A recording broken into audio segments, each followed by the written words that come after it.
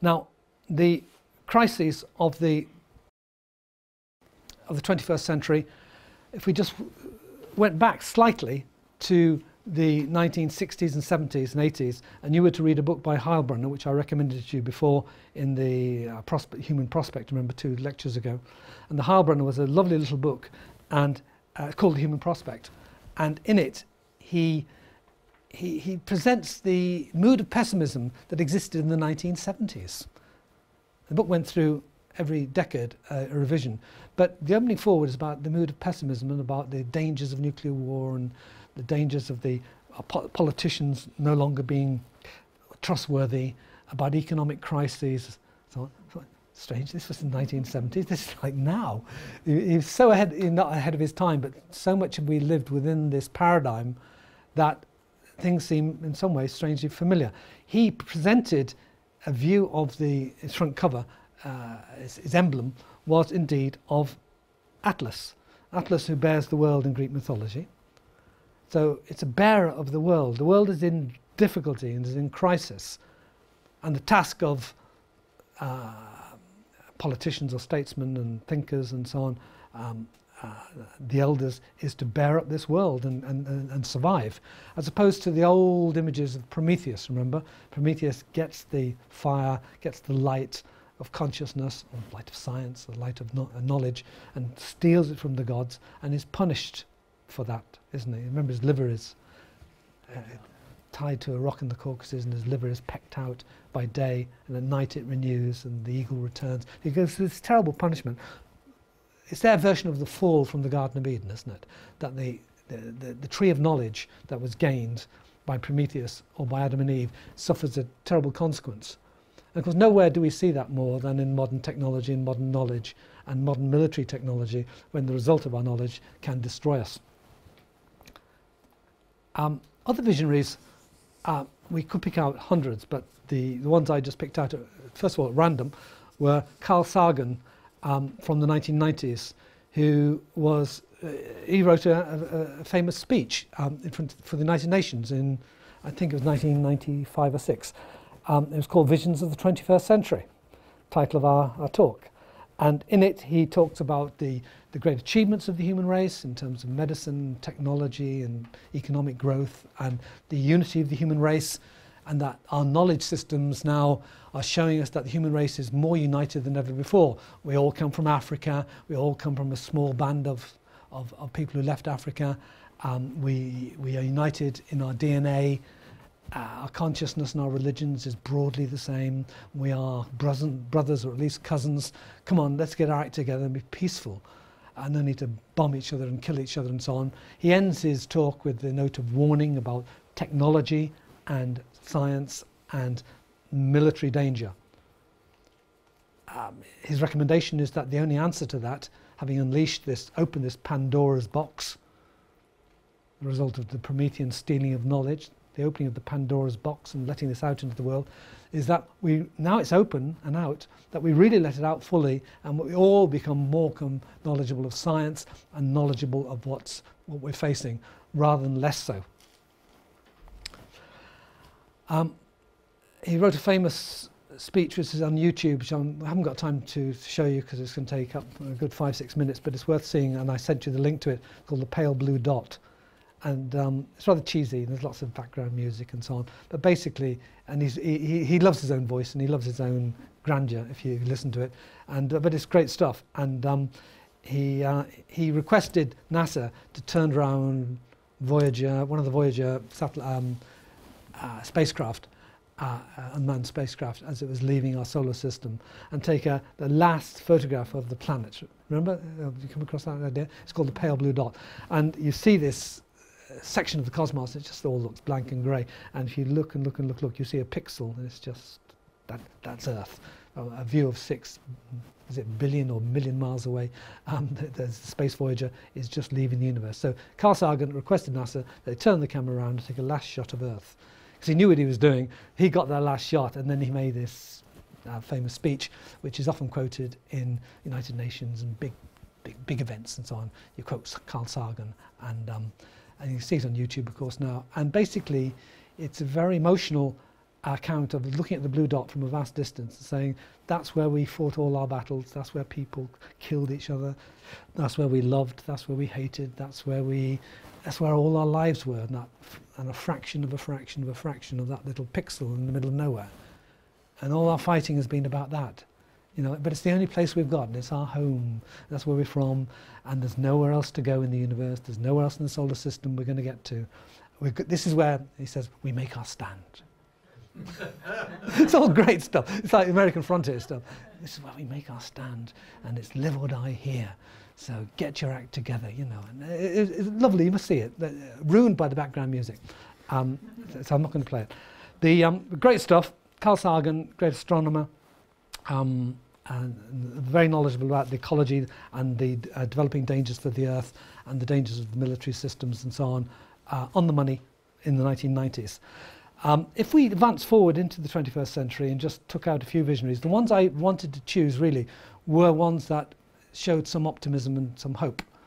Because, as you know, there's enough pessimism that we can dwell in, and there's enough pessimism I can dish out as well, as I've been reminded.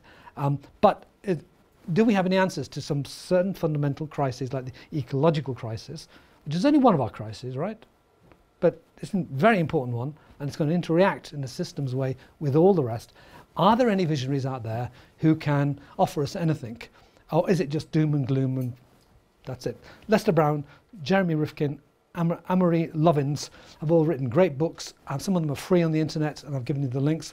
And the most famous of all is called Lester Brown, Plan B. Great title. And in it he suggests that there is a solution, that the analysis seems to be fairly clear and simple, and what it requires is an action program to put into place a series of engineering and ecological programs. So he analyses 3 stages of debt: the hedge, the speculative, and the Ponzi stages. So the hedge period, think of the lead up to the 2007 crisis. The hedge is when money is lent to the banking system to people who can pay the principal back. You lend $1 million, you can pay the $1 million back, and also pay the interest. Hedge, and you make a hedge and you say, I'll charge you 5%, and so that'll allow for a few failures here and there. Okay, hedge. Second stage, as the boom develops, speculative, as the frenzy comes in. The speculative is when money is lent out on large scale to people who can only pay back the interest and not the principal. How does that happen? Logically, well, people say, my house price is rising. If my house price rises, then I'm going to be okay. I don't have to pay back the principal. It's going to be tiny in 20 years' time anyway, the amount I've lent, because the inflation is taking place. And the house I bought for 100,000 is now worth $1 million, so I don't care if I borrowed 80,000 and I couldn't pay it back. In 20 years' time, that'll be easy to pay back, because I'll be a rich person based upon my £1 million house. So the inflation of the assets, in this case housing, which a lot of us are acquainted with, but that applies right throughout the whole economy. Okay? The inflation is done on the basis of, the borrowing is done on the basis of anticipated inflation. Anticipated rising prices, which will make you wealthier and allow you to pay back the money. So all the bank's worried about is if you can just pay the interest back for the meantime, the asset will take care of itself in the long run. Getting riskier, isn't it? Third stage, the Ponzi stage. Ponzi, of course, early 20th century, schemes that basically pulled in money and then pretended to invest in it, and then pulled in more money and paid people back from the money that's pulled in. So people thought they were rich. The word goes out and more people pour money into the scheme. But essentially, there's no real investment taking place and there's no real value being created. It's just more and more people are pulled into the scheme, and therefore the people who control the money are able to keep people satisfied with the high gains they make per annum. But very few people ask for their principal back. And that is robbed by the Ponzi people. So Ponzi schemes, there have been in plenty, but the Ponzi scheme is when money is lent out on a large scale and the banks or the lender doesn't expect the principal or the interest payments to be paid, but expects and hopes for rising asset prices for the house to rise. So the bank says, we'll lend to subprime people. They lend money out en masse to people who obviously can't pay it back. But what does it matter? Because their house prices are rising anyway. If they can't pay it back, we'll take the house off them and then we'll get our money back. So lending has become completely dislocated from any economic prudence, hasn't it? It's become totally speculative, or really it's become Ponzi. So when that housing asset collapses, inevitably as most markets who have been inflated will collapse, then they're caught out and the Ponzi scheme collapses. Housing, in this case, housing prices collapse, or whatever the market we're talking about, and vast amounts of panic sets in and vast losses are made. These Minsky moments, these moments of great change when the cartoon character runs over the edge of the cliff and continues running for a while and then woof, then drops. These Minsky moments happen in the economy quite a lot. Finance, therefore, matters. A lot of economists have been taught for years, as I was, that finance was simply an intermediary process, a transmission system of pipes from lenders to savers at certain rates of interest.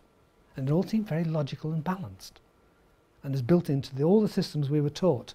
No one taught us, except Karl Marx and then later Minsky, no one taught us that there was a vast inflationary system happening which was destabilizing the whole economic system. And indeed, that's what happened. He published this in the 1990s. There's plenty of crashes preceding him, which he analysed. Economics blindly ignored and couldn't build into their theories and never taught their students. So we had bankers at the very top, like Alan Greenspan, who ran the Federal Reserve, the most powerful banking system in the world, who was worshipped like a god, the great magician as he was called, and who was totally wrong on suppressing any regulatory control of the banking system and just believed it could expand indefinitely and it would be a self-equilibrating system, and the bad money would be chased out by good money and it would all balance in the end and we'd all just get wealthier. And everyone believed him. And after the crash of 2008, he was called in as the head of the banking system, the greatest bank in the world, the Federal Reserve, and they said, well, why did you tell us all this? And he said, I was wrong. No one was sacked, and no one was even pilloried. They got away with everything. Probably because most people just can't understand the money system. But one of the reasons why we can't understand it is that those people who should be doing the teaching of the economics out to the public at large have been taught in a particular system which is got blinkers on. They're around this big elephant called the economy and ecology and the system, and they're going, yes, that's because what have I been taught? Self-equilibrating markets, self-balancing systems, and that must be the answer somewhere. And all this crisis thing, that'll sort itself out. Push that aside for the time being. Denial, repression of the knowledge, sacking people or putting people out of their jobs who are complaining and bringing another worldview into matters. In other words, the 2008 crisis, the biggest crisis in the Western economies, and our system has encountered a massive failure and is not able even to understand it. This elephant in the room we're not able to understand what has happened here because we don't have the tools in front of us. And Alan Greenspan and the like are totally at the centre of their explanations for why this has happened. So, Alan, yeah. This trauma, this inner change, what's it going to be? We're going to see this in a moment, but essentially if we look at it as a systems point of view, it'll be a union of different systems, ecological, economic and political and social traumas, which will all interact in a cycle effect, which is partially analysed, Martin Weiss, in that link I gave you to Money and Markets, which is a remarkable website. And in it, he suggests, from probably a narrower point of view from what I'm suggesting, but nevertheless, as an economist, he has great vision. He's suggesting that there are these horsemen of the apocalypse, he calls them, and he calls them 7 horses. I've added an 8th. The 7 horses of the apocalypse are ones which are working in cycles and which are gathering pace now and are unleashing themselves at this very moment. So what are they? The first horseman of the apocalypse is debt, the enormous debt of the Western world. It used to be said that 40% debt was the maximum any economy could bear. And we weren't allowed, the European Union said no one is allowed to go beyond the 40% debt. Every country broke that. Britain has almost 100% of its GDP, that's the gross product for a year, GDP, gross domestic product, how much of that are you allowed to go into debt without being in danger? And it used to be said 40% was the danger point. Britain is now at 85 of national debt, just national debt, the government debt, never mind the rest of our debt, the national debt compared to our GDP. It doubled during the economic crisis. The European Union has a vast range of debt. I mean, every country is way, way over the 40% debt ratio. In other words, the West has entered completely into debt. And it's floating along as if very little is happening. Imagine going to a house to check the state of economics of the house. Imagine meeting the father who's only working 2 days a week, the mother who's cracked out of her head on something, the sons who are half unemployed and interested in their music and things like this, and everyone's going on holiday. And you say, well, you know, wait a minute, you're only 2 days a week, and you're a big consumer, and you're this, that, and the other, and so on. You think this is, so many families are like this, and how are you going on holiday? Well, we're going credit, debt, you know, that's how we're doing it. We've got credit cards. Well, that is similar to the economy. It's no longer, it's technically bankrupt. The Western economies, and America particularly, are technically bankrupt. They're way beyond any rational, prudent measure of debt. Yeah. So if they're technically bankrupt, what would usually happen if you're bankrupt as a business, so I'm a small business, would have to declare I'm bankrupt. Yeah. And then I could no longer trade unless I open up another business. Yeah. So if you're a country, which is essentially a business, money in, money out from a finance perspective, who do you declare you're bankrupt to? Because we're bankrupt. There's an issue there about whether you're technically insolvent or not. So I ran a charity that was technically bankrupt, but we didn't pay ourselves for about 3 to 5 months, depending on who it was. And we said, so the money will come in further down the line. We can manage to get through it. We actually happened to do that. It was fine. Everybody was very comfortable not getting paid. So it's when it's that point when you're actually insolvent rather than just appear to be technically insolvent. So what is being said, I think, is that these debts will be ultimately repayable. Unless those debts are called in by whoever we borrowed the money from. China. Beforehand. So there's 3 ways of the debt getting reduced. One way is inflation. If you owe £100 to someone and you have inflation of 10% a year, then in a few years' time that £100 is worth a lot less, isn't it? So the countries of the West, and Japan also, which has 250% of its GDP in debt, Japan's in the most danger of all. If there's strong inflation, then over a decade or so, that the debt you have is in real terms reduced. You still pay the £100 back, but it's worth a lot less. One. So you pray for inflation. Unfortunately, the West has not been able to create the inflation. It's pushed huge amounts of money into the economies, which should have created inflation, right? But it hasn't, because the consumers of Japan and the West, including Japan and the West, and of America, have so reduced their consumption after the fear of 2008 that has counterbalanced the injection of the money from the governments into the system. So the consumers have reduced their certainly up to recently, their consumption. That means that the money has basically gone into the hands of, well, it's gone into the hands of the banks first of all, and the banks have pushed this money into the stock exchanges and into speculative capital. And therefore the stock exchanges have boomed. So we've had inflation, but it's been the stock exchanging, housing prices, where the money is accumulated in the banking system and those who've got access to the money.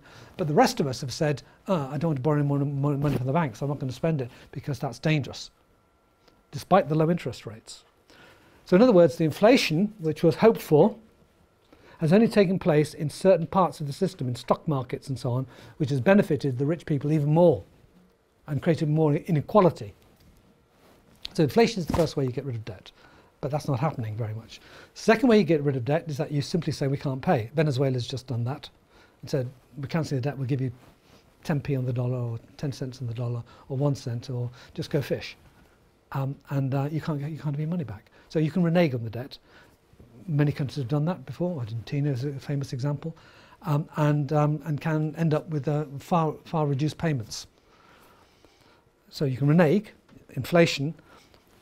You can, if you're a country like who has its own independent currency.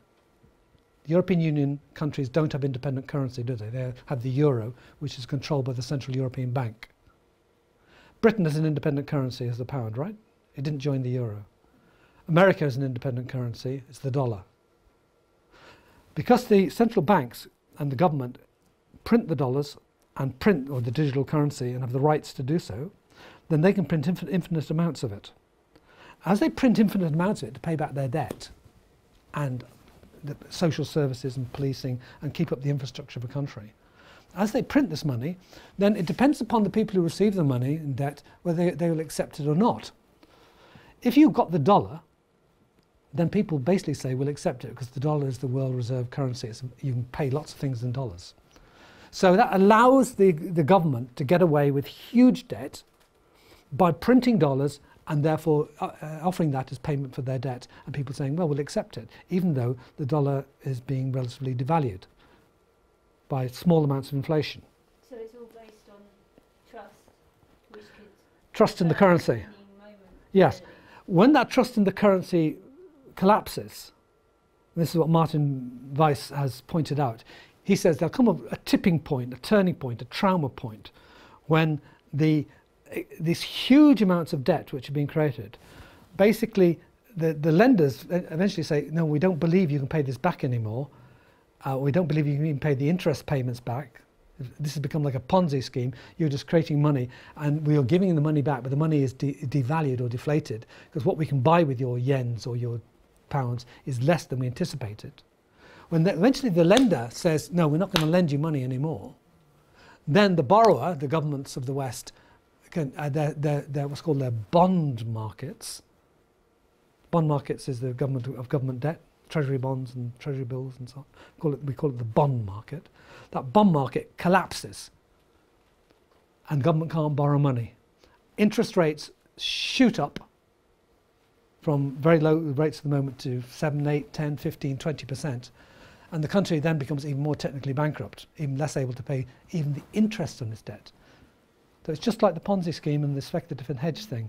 Initially, people are willing to get an interest payment for lending the government money, bonds. Then eventually they realise they're not going to get the principal back, but they're hoping for the interest.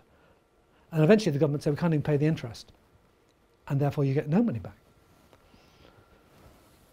And then you have global panic. Weiss reckons this panic is going to go from Japan, the government markets, bond markets will collapse, to the European Union, and then to America. But in the meantime, the American markets will gain enormous expansion as money pours into America in flight capital from around the world, pours into the American Stock Exchange, driving up the Dow Jones and the other indexes in America to unheard of heights, which is what is happening in America despite its economic problems. But surely there has to be an end game with currency, because if there's all this flight money, it's got to end somewhere. People have got to put their money somewhere, and if the chosen currency is the dollar, then people will have to, by proxy, continue to trust in that dollar. To say everyone's in debt to China, but China's put their flight money in the dollar, they've got to trust it because their money's in the dollar, so the dollar's not going to fall. So that's just my wrong. Well, at that point, if the dollar really started collapsing, and it's the end point for yes, all other currencies flow to the dollar for safety, for security. Yes, that's correct. But if the dollar eventually collapsed, or there was a military crisis in America, right, bombing or something, and the New York Stock Exchange went down the drain, or something happened. And the economy collapsed, and the political administration went to war, and you've got lunatic leaders in America suddenly taking over, etc. These kind of scenarios, which we're just beginning to see happening, thinking, you know, there's captain of the ship, is he? You know, let me find another ship. Well, that's what happens to money eventually. Money says eventually, well, actually, I don't feel safe even here. I used to feel safe here. We'll go somewhere else. We'll go to somewhere else where we feel safe. Maybe it's China eventually, or something. Not at the moment, but or it's a basket of currencies, or maybe it's back into gold, or you seek security somewhere. But essentially, at that point, that tipping point, it's like 1929, and it's like every other crisis we've ever known. The vastly inflated prices, the bond markets, the housing prices, the speculative investments, the stock exchanges, which have built up huge amounts of wealth and have, I mean, since 2008 they've boomed, even though the real production hasn't taken any advance. This speculative inflation will collapse, and you get a terrific collapse of prices, market prices, stock market prices, bond prices, and you get a terrific loss of wealth that happens, like happened in the 1930s in America and Western Europe. There's a terrific loss of wealth. And prices reduced back to a level where they really should have never left in the first place because of all the speculation which has driven them up. So it's a speculative boom that's going to burst at some point. The investment technique is to actually know when and to take advantage of, and that's the real skill. I mean, anyone can say there's going to be a speculative burst one day. It's got to happen one day, that's for sure. Yeah. It always has. But who can ride the wave? And who can get out of that wave on time with their money intact or grown and be able to pull their money out and grow? Martin Weiss has given a lot of advice on this. He says there's a coming catastrophe with the cycles which are coming in. Money, debt. Money is the expansion of the money supply, which has been huge in Japan, America, Europe and America in the last, since 2008 crisis. There's been an expansion of money supply by about $8,000 billion, which is a very significant fraction of global GDP. Inequality has grown during this period. Vast inequality has grown. I mean, China particularly has had a tremendous boom, hasn't it? Its workers have actually increased. While our wages have been stagnant for 10 years, China's wages have basically tripled in the last 10 years. The average wage in China has tripled. But yet, the inequality in China has grown greater than anywhere else in the world, because the people at the top are gaining even more and more. So the inequality, and basically getting richer at the bottom doesn't make you happy if people at the top are getting a lot more. It creates more resentment. You don't get rid of resentment by getting more money, you know. People are always comparing themselves with other people. So the inequality that's driving the West and driving China and driving Russia, and particularly China at the moment, and Britain, it's very severe, is leading to a terrific crisis. Corruption on a world scale, all the measurements of corruption, we have better scales of measurement nowadays, have shown an increased level of corruption around the world. Division, political division, economic division, division between parties is breaking out in America, in Europe. Just come back from Catalonia 2 days ago. There's another example. Someone goes to Poland. It's also strong movements to the right. The divisions in Latin America are very substantial. Divisions in Russia and China. The amount of divisions by any measure, are severe and increasing. The amount of tyranny in the world is increasing also. The movement towards tyranny and control is increasing. And the movement in the war cycle is unremitting. And 5 years ago, whereas no one could have talked of the scale of wars, of like nuclear war and so on, nowadays it's become commonplace. The mood for war has changed substantially. And you can see the mood of these leaders who have never known war in their own lifetimes, suddenly think they can start throwing these things around, pressing buttons and beating their chests as if they're the back of a jungle. I mean, it's just extraordinary, the changes on the global leadership scheme. And these people call themselves leaders, but really there's a crisis of world leadership. And the movement towards war is severe. What he doesn't mention is the eighth crisis, is the ecological crisis, which we all know is leading towards an interacting systemic effect with all of the others. Weiss has done a remarkable analysis of these cycles that are happening, and he's claimed that they're all actually breaking now. They're coinciding of these cycles, the war cycle, the money cycle, the debt cycle, which across many hundreds of years you can track. And they are coinciding now for what he calls the apocalypse. However, he has good news for all individual investors. If you go to his website and invest your money... He's very, very convincing, by the way. Very, very convincing. He also gave away 3 weeks ago, for your information, and I downloaded it very quickly. He gave a list of 300 investments and graded them into A's, B's and C's, because they've got a credit rating agencies, which is one of the best in the world, Weiss's. And he gave away huge amounts of information about the investments that you should make and ones you should avoid and so on, with lists of companies and lists of banks and grading A star and B star. Phenomenal knowledge he gave away. he gives away a lot of knowledge compared to all the rest of them who make a lot of fancy claims but actually give away very little. Remarkable website, really recommend it. So finally, we come towards the end of this. Would anyone like to make any comments on the current crisis and their potential solutions that have been offered? 2018, 2019-20 in Europe, a collapse of the European Union, and then flight of money into America driving up the Dow Jones index to double or triple the level it is now. So he really recommends choice investments in the Dow Jones and so on, which he recommends. And then there'll be a crisis in America as the debt crisis hits America, and then it's time to get out and go somewhere else. And he's recommending where to go. He also recommends quite elaborate, what's called ETFs, inverse ETFs. The stock exchange has now become so elaborate that you can bet against the flow of investments. So if investments were to drop in value, you can bet against that. It must call it an inverse. So an inverse means that you could do a 3x inverse, which is that if investments in, say, industries and metals were to decrease by 10% and you were to place a bet on that, then a 3x bet inverse would be you could gain 3 times the drop of 10%. You could gain 30%. And if you can understand ETFs and how they work, then he says you can actually make a lot of money, and he explains it in his website how to do it. It's very interesting. But beyond that, even in the crisis, there are some investments which actually do well and some which do terribly badly. And choice companies usually do well no matter what the crisis, because they're well financed. They haven't extended their debts. They've got good management schemes. They pay their shareholders correctly. They're not based upon Ponzi schemes and so on. If you can find out what those are and invest properly, is that the European Union has been a grand project for 30 years now. This grand project structurally has reached the end of this particular cycle and might break up. As that project begins to fail, its distributional arrangements, its lending arrangements, countries which are not going to make it, which have joined the European Union, requiring indefinite subsidies, etc. As the distributional arrangements fail, and as the core economy of Europe begins to falter, as Germany has, economically and politically, then the project that was the European Union, and that held all 28 countries together, begins to falter. And various parts of that union then want to break away, like Britain, like Catalonia, like Poland.